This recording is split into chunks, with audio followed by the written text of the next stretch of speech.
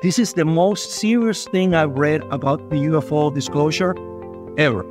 The list of crimes they presented in that conference, they make Al Capone look like Mickey Mouse. We're talking about things like treason against the United States, murder, mass murder, torture, bank fraud, money laundering, kidnapping, you name it.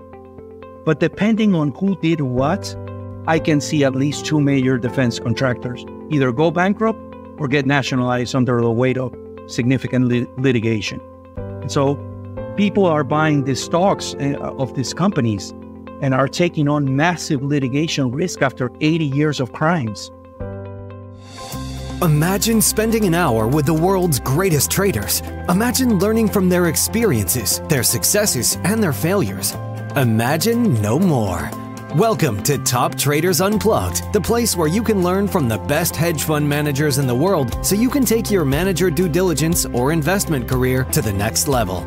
Before we begin today's conversation, remember to keep 2 things in mind. All the discussion we will have about investment performance is about the past, and past performance does not guarantee or even infer anything about future performance. Also understand that there's a significant risk of financial loss with all investment strategies, and you need to request and understand the specific risks from the investment manager about their product before you make investment decisions. Here's your host, veteran hedge fund manager, Niels Larsen. Welcome back to another conversation in our collection of podcast series that focuses on markets and investing from a number of different and fascinating perspectives. The father of quantum physics, Max Planck, famously said, "When you change the way you look at things, the things you look at change." And for anyone that has made a long-term living from markets, that quote may resonate. You see, the investment and trading world is filled with big personalities that are often battling out dogmatic perspectives. It is also filled with an abundance of brilliant and curious minds that are open to expanding their horizons. In our Galactic macro series, we seek to open the boundaries of what is possible. We do this by drawing from experts working at the bleeding edge of technology, science, environment, global conflict, exopolitics, exploration of outer space and inner space, and consciousness. A core theme that spans many of the conversations involves the growing government revelations regarding non-human intelligence from advanced civilizations. This core theme is fundamentally important because it weaves every other topic into its fold. You'll likely have more questions than answers after tuning into this series, but it's guaranteed that you will have changed the way you look at things, and thus the things you look at will also have changed. And with that, please enjoy today's episode hosted by David Dahl. Niels, thank you for the introduction. Nelson, pleasure to have you with us on the show today. How are you doing? Very well, David. Thank you. Glad to be here with you. So, Nelson, I would like to introduce you to the audience. Why don't we start with you sharing a little bit of background about where you grew up and how you got into the fun, exciting investment world that we all have made careers of? Sure. I am the CIO of Raven Capital, an investment manager out of Curacao. I was born and raised in Venezuela. We are at Raven Capital, we are value investors with a global macro overlay. I've been in the industry for 2.5 decades. I have held leadership positions in various global banks and investment houses. And through my career, I have allocated capital across regions, asset classes, and the capital structure. I am aware there is a lot of young people who want to break into this industry, who listen to this podcast. You know, my detailed job description won't be much use to them. So instead, I want to take this opportunity to talk to them and tell them about, the 3 mentors that had a great impact on my career, and highlight to them how important it is for them to have mentors in this industry. So I started trading commodities and equities back in college out of my dorm. And back then we had a poker game going every week. And the father of one of the regulars was a money manager. And I told him what I was doing, and he invited me to his office. His name is Miguel.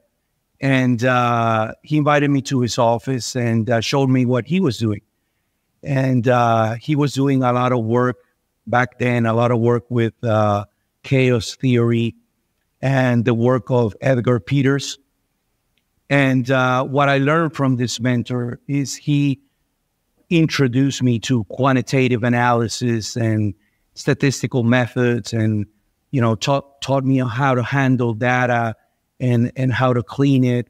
And these are really important skills to have if you wanna do this for a living. Back then, I was young, I was getting started, and the easiest thing to do was to learn technical analysis, and it was where you would find the most books in your library, that sort of stuff. So learning about quantitative analysis, blew my mind, and I realized, how much I was not seeing from the picture, if you will. My second mentor was fast forward a few years. I was already in my career. My second mentor is a fellow trader.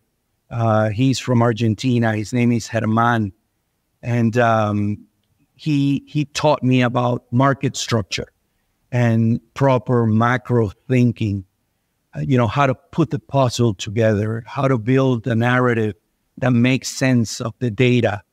This is another really important skill that you want to develop if you want to do this for a living. And my third mentor was my boss at the distressed credit prop group. Many years later. His name is Bruce. He taught me a great deal about, proper fundamental analysis and deep, almost investigative journalism, analysis of financial statements and all the insights that come from understanding what free cash flow is doing inside a company. So that's, fundamental analysis is another leg of that stool that I think is a very valuable skill for all the young people trying to break into the industry and trying to learn from this podcast. And so, yeah, that's my background in a nutshell. That's fantastic, and that's a very unique combination. And one of the things that I'm always fascinated by with people's careers is there are some things that you find that are in common that maybe even sound unusual. For example, starting your career at a poker table. We find that a lot. My own career was started playing dice in street corners. So it's funny that things related to gambling relate later to professional careers and managing portfolios. But that's super unique with somebody introducing you to chaos theory at such an early stage. What were some of your takeaways from being exposed to chaos theory, and have any of those things carried through to the way that you view the world today? This mentor, he was very gracious with me. I was very lucky. He gave me a lot of, I was a young guy in college. He gave me a lot of homework, Excel homework. He gave me a lot of books to read. He would make space out of his week to talk about the things that that he was asking me to read and learn. And really, without going too deep into chaos theory, he was using it to try to identify the trend and how long that trend was going to last, putting it in a nutshell. And he was using the concept of memory that Peters outlines in his work, trend/data memory that he highlights in his work to try to figure this out.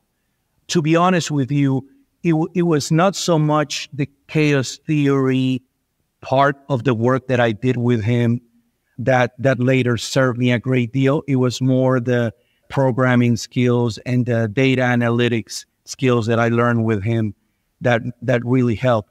Having said that, Chaos theory also talks about the fractal nature of things. And that jives very well with the fractal nature of the markets. And so eventually, while I learned other things, I found myself going back and saying, yeah, that clicks with what I learned about chaos theory in the past. So that is regarding that. Regarding sort of the present time, we look at the macro through the lens of the economic cycle at the firm. And this is a methodology I've developed over my whole career. So if listeners can imagine a sine wave oscillating around the x-axis of a chart, right? Let's say between -1 and +1. This is a representation of the global economy alternating between growth and contraction. So if your listeners picture this in their mind, they will see that there are 4 stages. Stage 1 is when the wave goes from the trough up to the zero line. That's called the recovery phase. And this is what happens after a recession.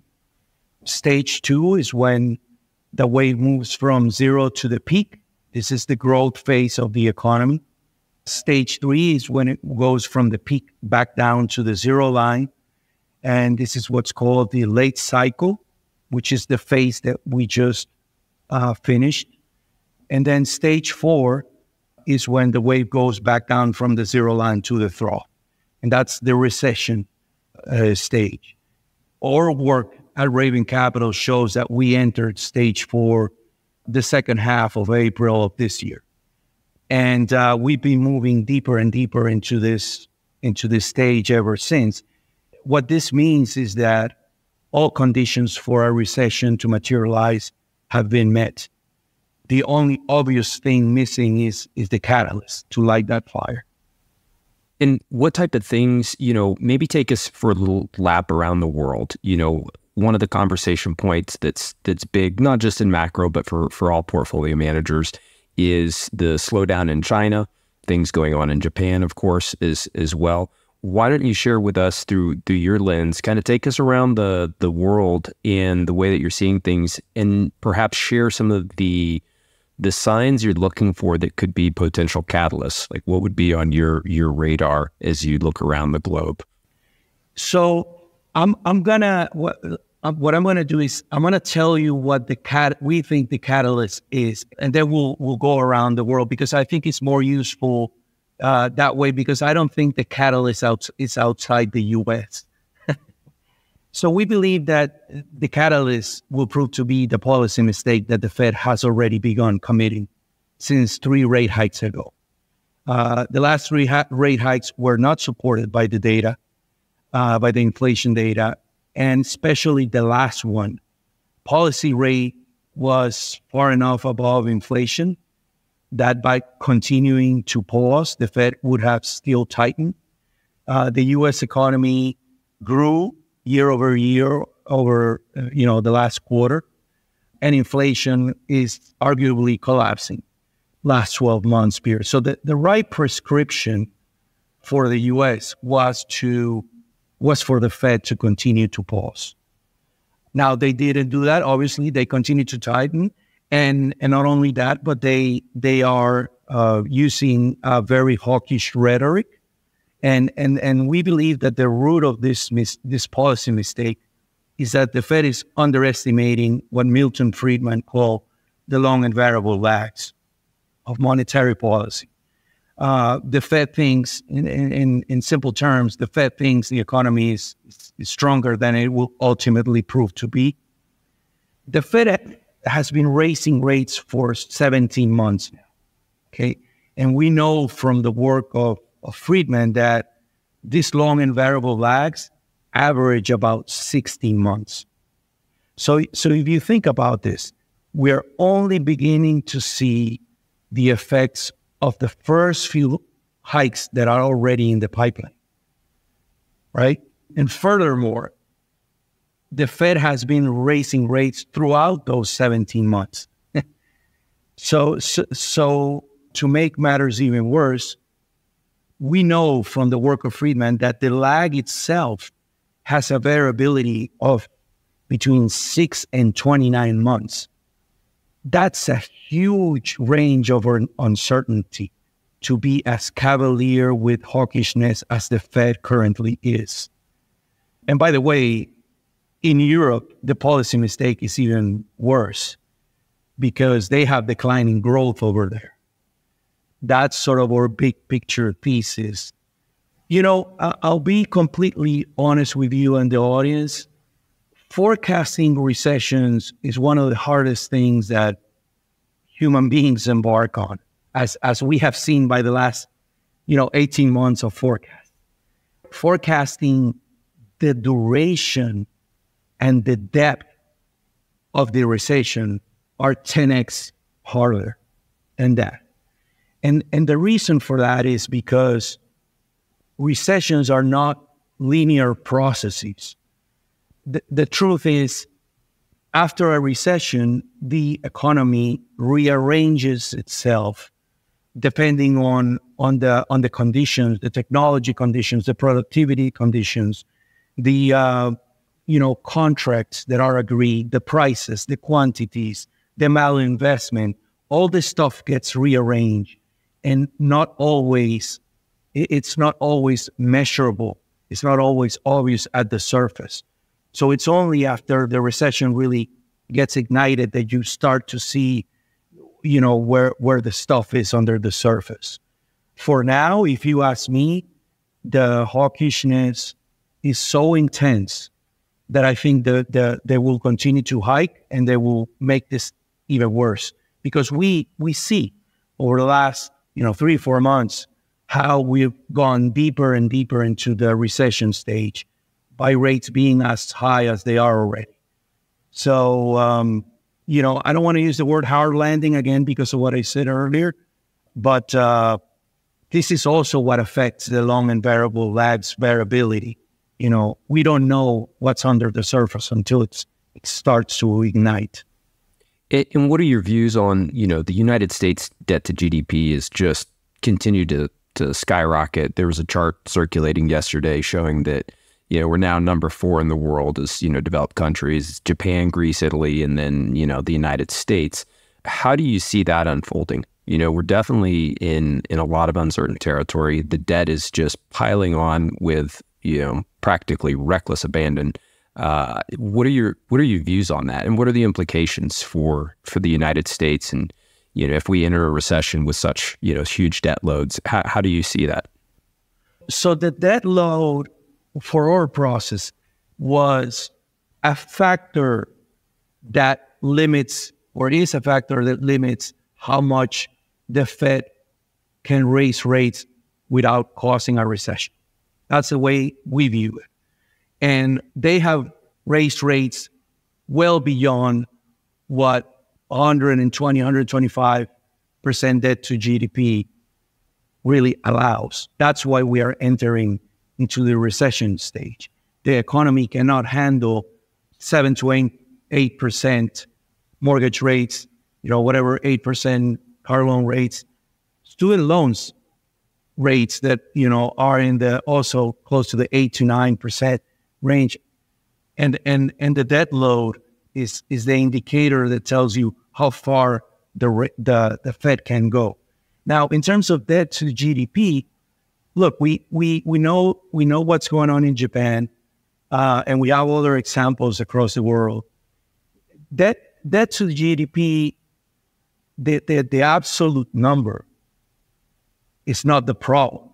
The problem is the confidence of the market in your ability to maintain that number and still service your debt, right? So in the extreme case of Japan, I don't know, we started talking about debt to the GDP in Japan when I was first starting my career. And we have talked about it throughout my whole career. But nobody has really thought that Japan would, stop servicing their debt. The moment that occurs is when we have a real problem, and when debt to GDP really matters. I just, at 125% or 120% debt to GDP in the US, I don't see it as a factor that's going to collapse the economy or, some sort of, I don't see that as a trigger. Yes, it's high. Yes, it was lower before. It's been as high as it is now in previous occasions around World War II. But nobody really believes the U.S. is not good for their debt yet. So I wouldn't lose sleep over it. Yeah, same with me. I think we started our careers around, similar period. And shorting Japanese treasuries is the famous Widowmaker trade in macro, right? Like nobody's gotten that right yet. And it's difficult to know, even with the yield curve control and now giving a little bit more space for those treasuries to rise up to 100 basis points, how that's going to play out. Japan's certainly a fascinating place and economic experiment there. How do you see, one of the things I want to touch on with you, and this is going to be a big part of our conversation that I want to share with audiences as we delve into Latin America. But before we get there, because there's some relationship to that, how do you see China unfolding underneath the Chinese Communist Party as it currently stands? Because there's obviously been a lot of implications for that. There's a lot of change in capital flows as they move over to Mexico out of China and to other places. And I was curious to get your opinion. How do you see the next decade unfolding for China as it currently stands, since they're such a big market player? Yeah, let me talk about the short term and the long term. In the short term, we hear a lot, especially over the last few weeks, about how China is slowing down and, oh my God, everything is going to collapse. China grew, 6.3% Q2. And a year ago, it was growing at 0.4%. And inflation is arguably under control in China. So the picture in China is a picture of, in the short term, of, maybe growth is, I think maybe growth is disappointing the street a little bit, maybe because they have too much of an overweight on Chinese equities. And people are a little bit mad that the data didn't come out stronger. But, if we just look at what's happening with growth there over last year and what's happening with inflation, the right prescription is for China not to do anything right now, not to be really overstimulating the economy as the street is expecting. I just believe that the street thinks that the stimulus is needed for their long positions in Chinese equities to pay.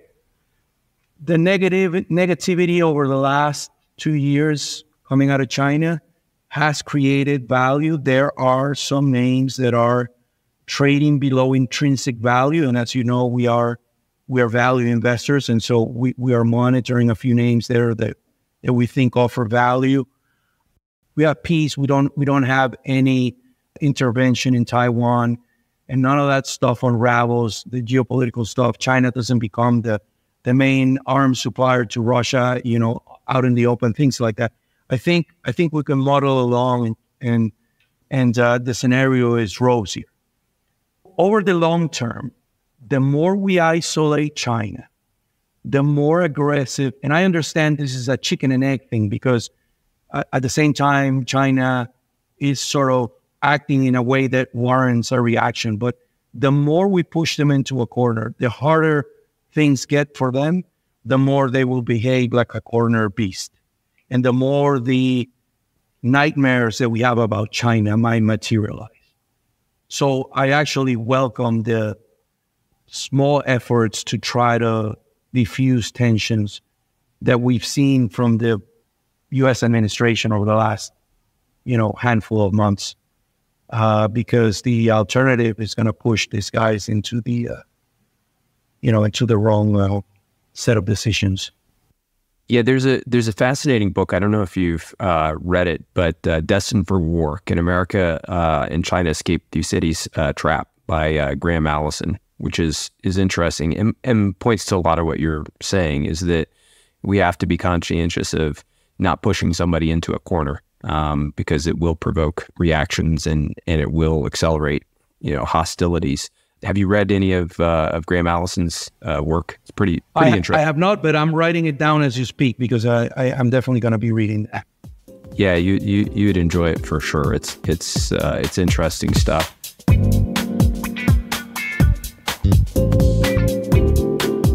We find ourselves in a world where there's a lot of conversation concern, as we've talked about with debt and, different polarization.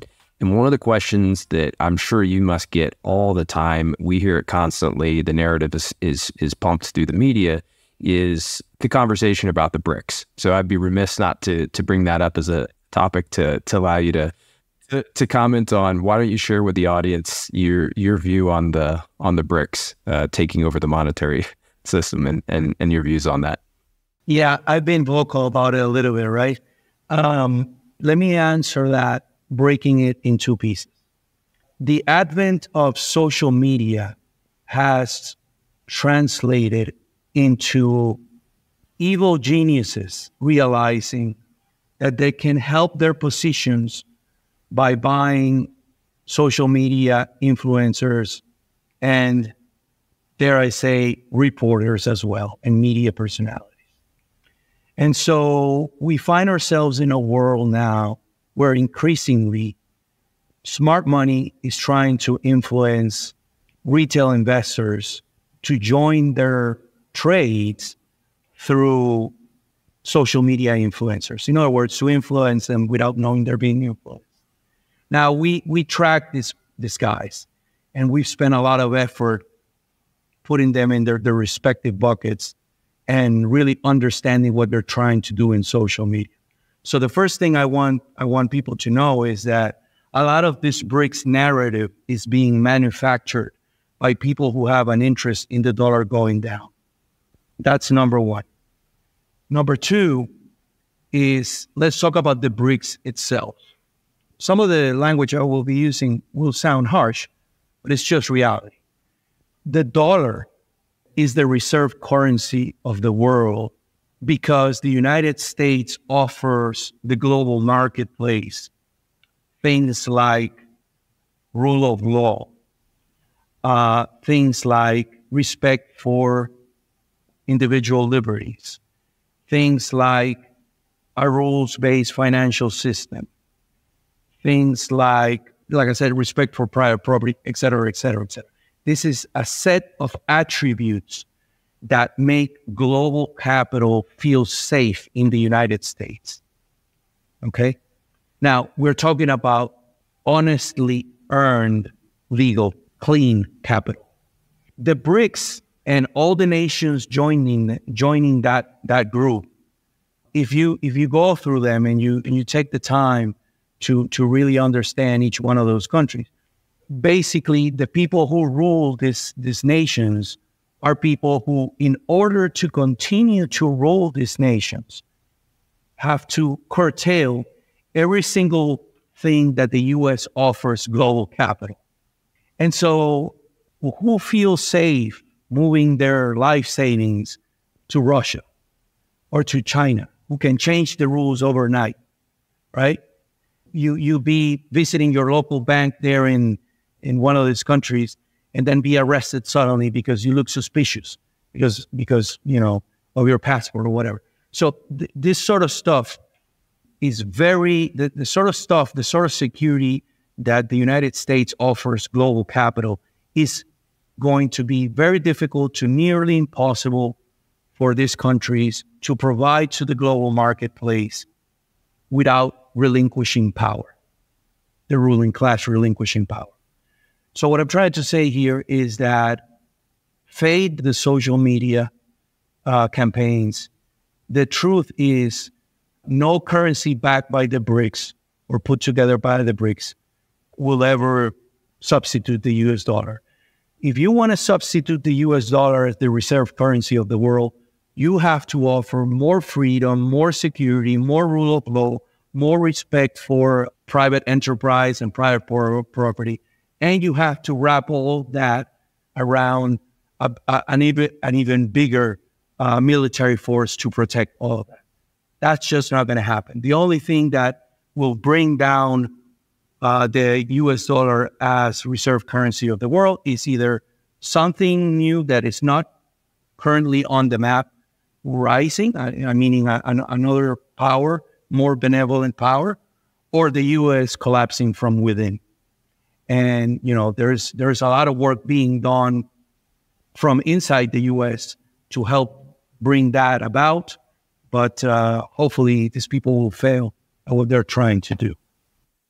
Nelson, you mentioned something that really caught my attention, and I wasn't aware that you were doing this, and it makes sense that you would be, though, is the tracking the social media kind of profiles and personalities that are pushing these narratives.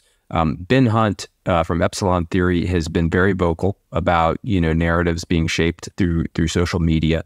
And one of the things that I noticed, and I'm curious to get your view on this, is that, look, the story about BRICs is that's one of those ones that comes and goes, it comes and goes. It's been around for a while.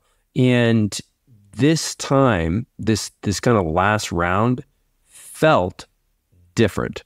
It did feel and was very apparent that it was going viral on media.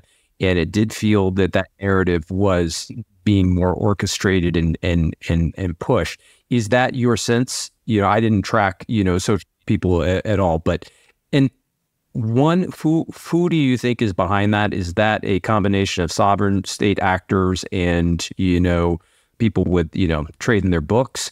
And so it's kind of two-part question. One, who have you kind of identified behind that as a group?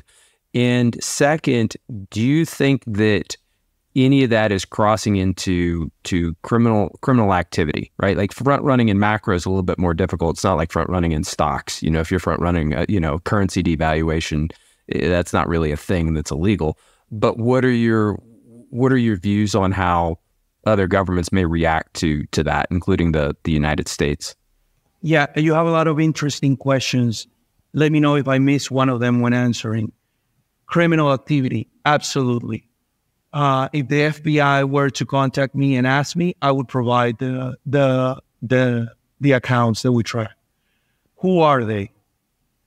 To me, it's very clear that it's US dollar shorts. Now, when I say US dollar shorts, I'm not talking about governments necessarily. I'm talking about actors in the financial world, people who are short the US dollar in size. I think that the government actors of these countries are just jumping in the bandwagon. They literally woke up one day and realized, holy smokes, look at all the people that are all of a sudden negative on the dollar. This is exactly what we need. Why? Because remember that these corrupt rulers from all these BRIC nations, they basically have a problem with the dollar system because in a US dollar dominated financial system, their assets can be frozen, their movements can be tracked and all this stuff. That's really the reason they hate the dollar is really because, the dollar system is because it messes with their corruption. And so they're just jumping in the bandwagon and trying to, make something out of nothing. And so I don't think it's them necessarily promoting this. Although I guess after a while they have also tried to promote it, doing this press conferences and this summits, and there is some media that's out there that you can tell is from them, but they're not the main players. And we should talk about why the people who are pushing this narrative are short the dollar, and there is two reasons for this that we've sort of identified, or two groups. The first is a group of people who might believe, like us, that the global economy is just about to enter recession, and the Fed is going to have to, the Fed and the rest of the global central banks, but the Fed is going to have to cut rates, and that's going to weaken the dollar. And so they have that trade on. And then there's another group of people who are this dollar bear slash commodity bulls, perennial commodity bulls that, also have that trade. That's how we think those groups are organized, or who these players are. I think one of the things that this speaks to, that at least comes out of the conversation to me, and I think is a sign of career professionals, is adaptability, right? So what you're talking about is something that wasn't around when our career started, and yet it's a new way of looking at markets and influence and things that are feeding into flows and decisions and everything else. And I think it might be worth touching on that, especially for whether it's, existing professionals or people that are starting their careers. That element of always, kind of massaging and adapting to new scenarios, I think is relevant and important. And curious as to how you think about that, because clearly you do it. But what's your thought process behind that? One of the things that we heard from our clients a year ago, 18 months ago, was, hey, everybody seems to calling for a recession. Why are we, meaning Raven Capital, not calling for it? And I, especially to our New York clients, I would explain what I explained earlier in the conversation about the economic cycle. We're not there yet. But it was also a period of time where those questions helped make evident that everybody in social media, and when I say everybody, I'm literally talking about the guy who is jobless and tweeting from the basement of his mother's house, putting out information about the upcoming recession. There's a couple things about that struck us. The first is, when I started my career, in the two recessions that I lived early on in my career, these were things that we talk about in the confines of a trading floor, where there was a massive information asymmetry versus the rest of the public. And so conversations would inevitably steer towards, oh my God, the average person doesn't know what's coming down the pipeline. This is horrific, whatever we would say. And now we move to an era where somebody who has absolutely no real understanding of financial markets, market structure, macroeconomics, company balance sheets, et cetera, has 300,000 followers and is pounding the table about the upcoming recession. And so this has created a situation where you can have markets sell off a lot in a short period of time, or, a lot in a medium period of time like we had in 2022, because everybody believes there's a recession coming and is being retweeted thousands of times into social media. And so one of the things that told us that we should stick to our internal forecast of the recession is not here yet is the fact that everybody, including the guys who tweet from their mother's basement, was convinced the recession was coming. So what I'm trying to say is that there is a contrarian signal, embedded in this situation. There is also a great deal of information that has been made public in the social media era that used to be the domain or really the elite of the trading and investing world.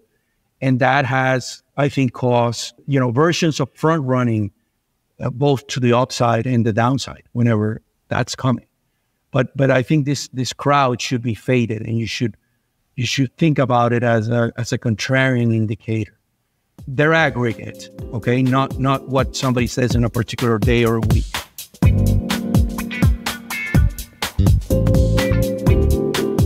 And that's a good segue into some of the crowd's, opinions about Latin America, which we see even from professionals has been a very popular investment this year. And I think this is just a fantastic opportunity, somebody that grew up in the region to share some views as to how do you see Latin America in your framework for navigating it? Right. So, as I said earlier, we're value investors with a macro overlay, right? So my experience in the macro basically is used to keep us out of trouble. But at the end of the day, we are looking into individual assets and really diving deep into individual assets in order to add them to our portfolio. So we are not like a lot of people in social media, they trade in the macro, right? You see a lot of that in social media. We're really focused on individual companies. I say that as a framework because despite being from the region, and as I said earlier, I was born and raised in Venezuela, despite spending a chunk of my career investing in the region, these days, LATAM represents less than 2% of our portfolio. And the reason for this, or the reasons for this are, number one, the region just does not produce the kind of high quality companies that we invest in. So by default, it rarely shows up in our radar. When we are looking for these companies, LATAM companies just don't show up. And that says a little bit about the average quality of the average LATAM company, right? It's a little bit like the Russell. People say, oh, the Russell is so cheap versus mega cap. Yeah, but have you looked at the quality of the Russell components? It's absolute junk what's in there. The second reason is we look for companies that are able to grow intrinsic value over time.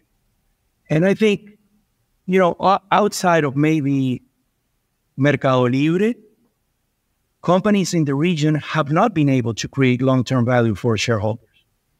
They behave more like boom and bust assets, cyclical assets. And that is in great part due to the hostile environment they operate in.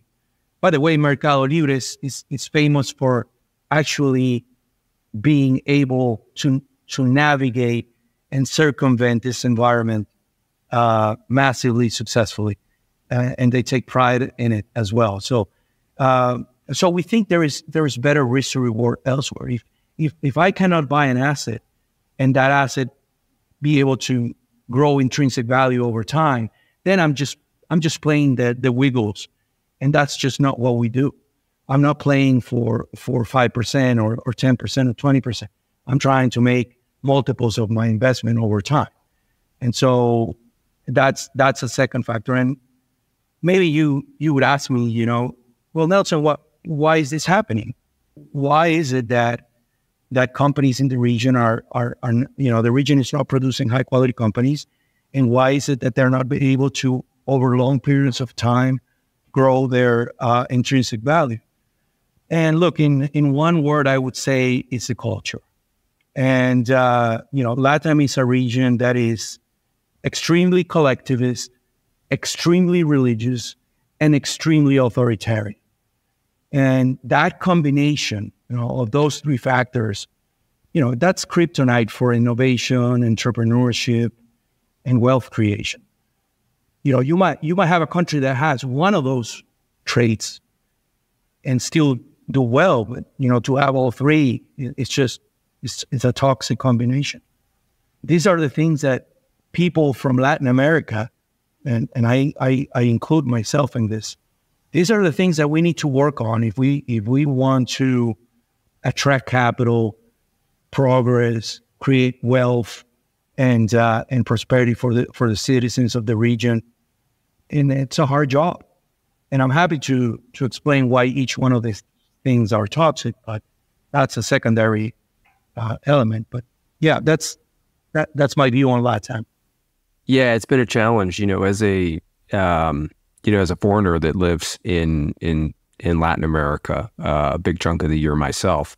It's frustrating and heartbreaking sometimes because you see a lot of talent. You see the system that a lot of entrepreneurs are up against. And, for those that don't speak Spanish, Mercado Libre literally translates to, free market. Not a coincidence that they name themselves that. And that's really the spirit with which they have taken that company forward. And we're seeing. I want to, as we've got the time running down, I want to touch on just one last thing because I do think that it is potentially game changing for the area.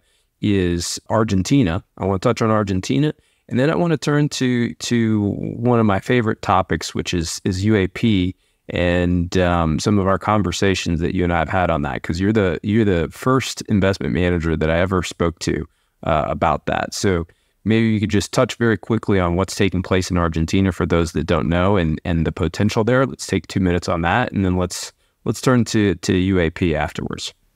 Yeah, so I mean, you might not like the package that it comes in, but the guys that we, meaning the global community and global investors, need to support in Latin America are the guys who are talking less about collectivism. Bolsonaro was one guy in Brazil. Milei is the guy who is doing so in Argentina. These are the guys who are going to lower the levels of collectivism, lower the by default, then lower the levels of authoritarianism in these countries and improving rule of law and all this stuff. You might not like the package, but these are the antimatter of the matter that we have in Latin America. And what we have in Latin America is not working. It's not working, you know? So a guy who comes on stage and says, I want less government, I want more free markets, you know, I want more rule of law. These are the guys that we have to support. And so I leave it to people individually to think about that. What I will say is that, politically speaking, the left is global in nature and the right is local in nature. And so the left has a huge media advantage over the right because the right believes that everything that happens outside their borders is not their problem. So a lot of the stuff that we read in the media about who really, for example, Milei is just crap. And it's just stuff that the left is manufacturing globally in tandem together to make sure that Latin America remains controlled by them. And so there's a bigger war going on, you know, than Milei policies. But yeah, I think these are the guys we want to support if we want to see a different Latin America. And they might not get everything right at once. We might need multiple guys like this to come over and build on the work of the previous guy. But if they never get to power, we're just going to keep getting the same result. You make an interesting point that I think also a lot of people may not be aware of if they don't spend or you know, come from the region, is that indeed the media house of socialism is very, very strong, and it's quite sophisticated down here, and it does tell they're a lot better at telling their global story. Well, with that, let's take our remaining time. I want to talk. It's actually great timing, you know, for the recording of this. So we're recording here. It's August 23rd, and just yesterday in U.S. Congress, Tim Burchett and several other members of Congress, including Anna Paulina Luna and Jared Moskowitz, they just sent a letter, and this is just wild stuff to me. And it's why I'm so fascinated with the topic. I think that it's relative to macro. It's why we've got this series, you know, tongue-in-cheek title Galactic Macro, is that we actually have from congressmen and women a letter to the intelligence community inspector general demanding information on UAP. And for those that maybe this is the first time they're listening to the podcast, that's unidentified anomalous phenomenon. And in simple terms, UFOs. And what's been alleged over the last, you know, month with testimonies in front of Congress is that not only does the United States know what they are, but we have them. And this letter, quite literally, is asking for information on UAP crash retrieval programs. And in addition to that, we had passed in the Senate the UAP Disclosure Act, which mentions non-human intelligence 22 times. This is something straight out of a sci-fi movie. And as I was saying earlier, Nelson, you're the very first person I talked to as a colleague in an investing space, and on this very subject, which I know fascinates you as well. What's your view as to what's going on, and what do you think's going to play out here? Yeah. So, as a fellow, I guess, Gen Xer, we grew up with Star Wars and we grew up with, TV series like V, so we are obviously more open perhaps than other generations to consider these things. I tell you, the level of disclosure and the speed with which disclosure is taking place at the high levels of government has forced me to move from somebody who consider this something interesting to keep an eye on and that enjoyed following it, like most people I'm sure are listening, enjoy watching the show Ancient Aliens and things like that, to somebody who actually needs to start thinking and considering these things to fulfill his fiduciary responsibility with his investors. And, I won't tell you that I am extremely advanced in how far my understanding of the phenomenon is, and I'm, the number one in it or anything like that. But I tell you, I have put together a thesis, and I'm working on that thesis. And, as evidence come in and further disclosure or contact takes place, I will be looking to build upon that thesis. And that thesis basically has, as of right now, it has 3 legs. The first one is, and again, some of this is still work in progress. So some of this stuff that you're going to hear might be hard to prove or things like that. But we are dealing with a subject matter that we just don't have all the pieces of evidence yet. So the first thing is the deflation. It doesn't matter if they are coming from another galaxy, another dimension, from inside our planet. It is clear that these are a more technologically advanced race. So any peaceful, and I highlight strongly the word peaceful, and I put it under quotes, and I draw a big circle around it in red. Any peaceful contact implies transfer of technology. Outside of unemployment and antimatter, technology is the most deflationary force in the universe. Think about the quantum leaps we could make, or we would make, in energy production, in space mining, in food production, in medicine.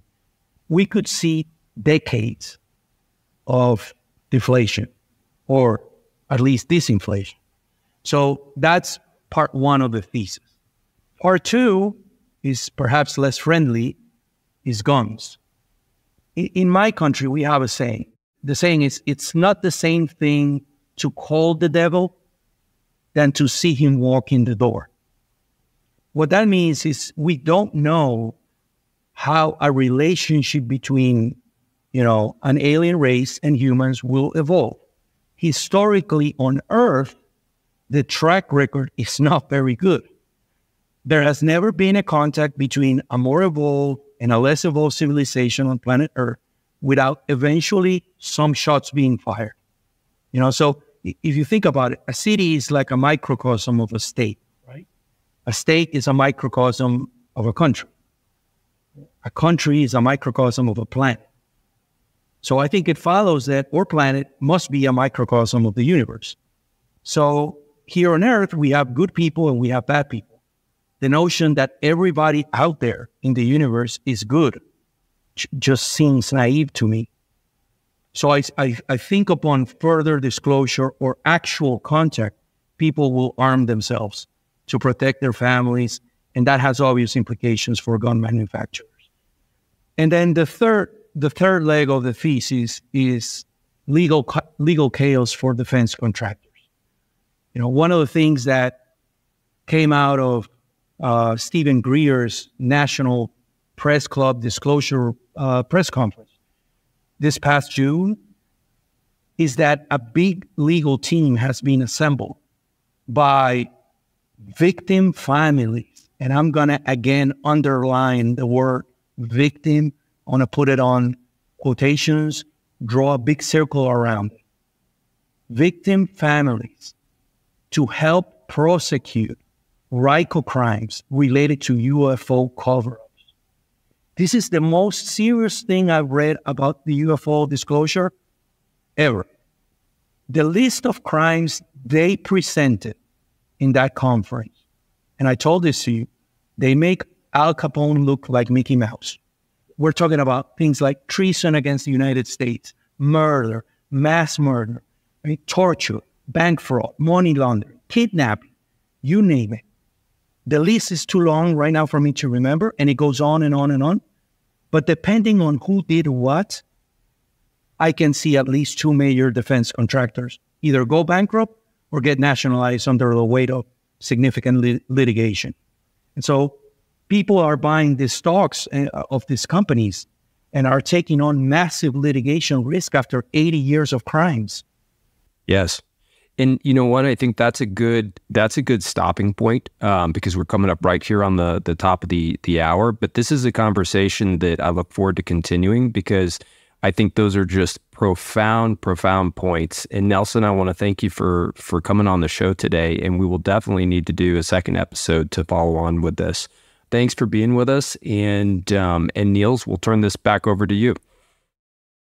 Thank you so much, Nelson and David, for an insightful conversation on a quite diverse range of topics. The importance of having great mentors is an important point that Nelson brought up, especially for our younger listeners. And I also enjoyed the connection between chaos theory and trend following because this is not discussed very often. It was good to understand Nelson's reasoning for why he thinks we are in stage 4 of his sine wave description of the global economy and what he believes was the catalyst for taking us there. But of course, the conversation heated up towards the end with his views on the BRICs and the social media influencers promoting this agenda. And to top this off was his work in progress theory about UAPs and the fact that a couple of the really big US defense contractors could be at significant risk in terms of legal risk. What I also thought was very important was the fact that Nelson mentioned that even if allocators of capital are on the fence when it comes to UAPs or trend following for that matter, they do have a fiduciary responsibility to be open-minded and investigate these topics. And with the cliffhanger we were left with, that is it for today. Make sure you go and follow Nelson's and David's work because, as you can tell from today's conversation, there are many ways to look at things, and sometimes we need to change our worldview, and we certainly look forward to challenging your worldview as our series continue. From David and me, thanks ever so much for listening. We look forward to being back with you on the next episode, and in the meantime, take care of yourself and take care of each other. Thanks for listening to Top Traders Unplugged. If you feel you learned something of value from today's episode, the best way to stay updated is to go on over to iTunes and subscribe to the show so that you'll be sure to get all the new episodes as they're released. We have some amazing guests lined up for you, and to ensure our show continues to grow, please leave us an honest rating and review in iTunes. It only takes a minute, and it's the best way to show us you love the podcast. We'll see you next time on Top Traders Unplugged.